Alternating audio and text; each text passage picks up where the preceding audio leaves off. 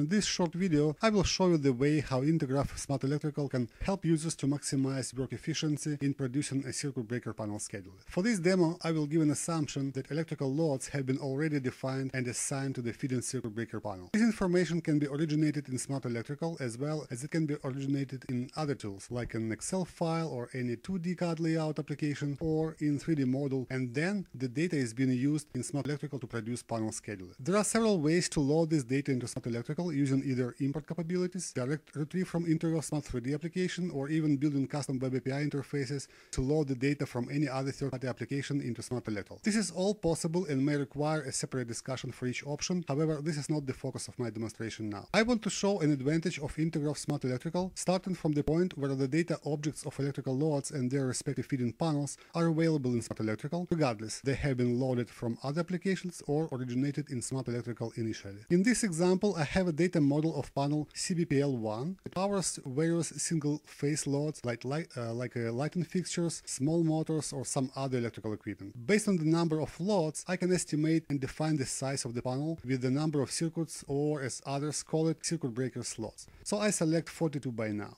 Then I generate a customized report. Once opened, the report will basically perform several things. In sheet 1, it will pull out from SmartElectrical database all the loads associated with the current panel CBPL1, and then will automatically report those loads in the form of industry standard panel scheduler, which corresponds to the selected panel size. In my case, it is 42. This form is fully customizable, of course, and other forms can be added to represent any panel size as required, for instance 72 or 96 circuit breaker slots, etc. Back to sheet 1, the report will display a calculated value of the phase imbalance. If I want to improve the phase balance, I click on Run Optimize Balance button, allowing the software to automatically rearrange the loads per phases, trying to find the lower imbalance. If the calculated imbalance still is not satisfactory, then I can try to manually move loads between the phases to get a better balance result. Then I click Refresh Phase Usage, which will rearrange loads usage per phases and update panel scheduler automatically. I can also move spare circuits with those zeros between phases and then click Refresh to update the panel schedule. Now I observe that 42 circuit panel is too big and 24 slot panel size might be enough in my case. So if necessary, I can switch to a smaller panel size and refresh the report. That will automatically switch to the appropriate panel scheduler form with 24 circuits. Please also note that the report has automatically selected the circuit breaker size using the algorithm developed in this report. Eventually, I can save changes back to SmartElectrical database by clicking button Save to Cell